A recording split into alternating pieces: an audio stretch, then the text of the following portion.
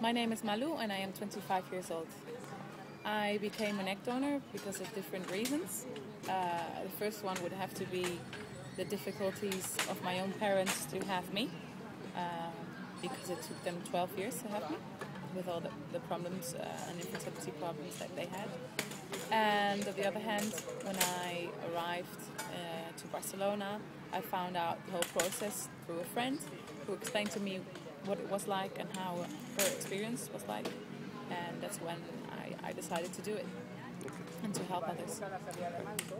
I hope that as I don't feel I am the mother of the children that were born through my eggs, but just that I helped with my genetic material to give birth to these children.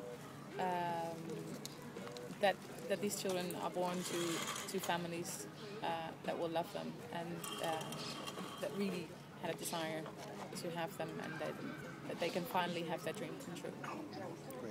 Here in Spain, donors are anonymous. The only reason a clinic or parents or a child can actually contact you is due to a medical problem that can only be solved by contacting you as a donor. And I am happy about those legal matters, because I think that I am not the mother of the child.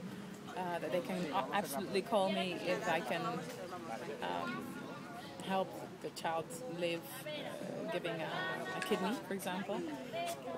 But I am not the mother of the child, so I think it should be something dealt with the parents and not with me. I'm only an egg donor. And the whole procedure is not a fun procedure. You have to go through a lot of tests, echoes. For the operation, you need at least 48 hours to rest. After the procedure, you need to go into surgery, actually. And so here in Spain, you get a compensation of between 700 and 900 euros, depending on the clinic, which I think it's a very reasonable amount for all the effort you do have to do to be a donor and to donate your eggs. So I would like to break with the thought of being a donor being something that you do for money, because it would be absurd to think that somebody would do something like that for just 900 euros.